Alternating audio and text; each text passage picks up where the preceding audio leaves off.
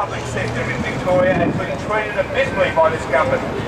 Absolutely abysmally. We just have to go back a few short months to how they treated the teachers, how they treated the nurses, how they're currently treating the ambos and paramedics.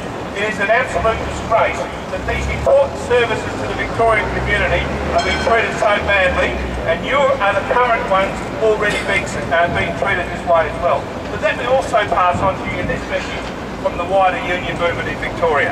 The private sector workers are also being treated badly. The manufacturing industry is being gutted by this government.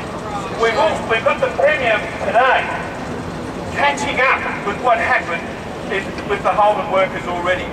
They're gone, they're finished. The company's made a decision way over in America, yet he's going up to Canberra today, cap in hand, trying to find a solution. He's months too late.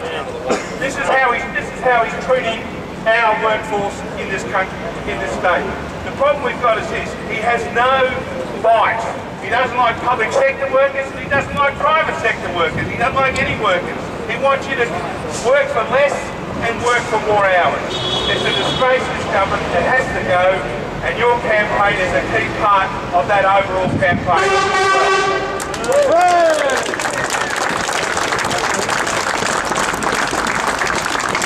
As you go into a fire season that's going to be very bad, on the own admission of the fire services and all the experts, you are going out there without the increased resources that the Royal Commission and the Chief Executive Officer of the CFA said they needed. Now, despite all the rhetoric coming out of this, it comes down to public safety and your safety. And can I say one thing? This government does not care about that. Simply does not care about your safety or the public safety. Why does not Mr. Wells come out here and face you? Why will he not meet with you? Gutless. Why? Gutless! Gutless! Any analysis of the budget will show that those 342 firefighters have not been delivered. This is a government will do anything to gain government. They will promise the world. But remember, coming up to the next election, this is a government is the worst that we've seen for emergency service workers.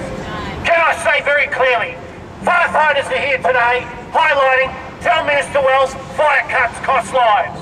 342 extra helmets. Yesterday, our paramedic colleagues were here fighting for wage justice, increased resources. What does that say about the policies of this government? What I say very clearly to you people, you don't get political, but get political and make sure this government goes at the next election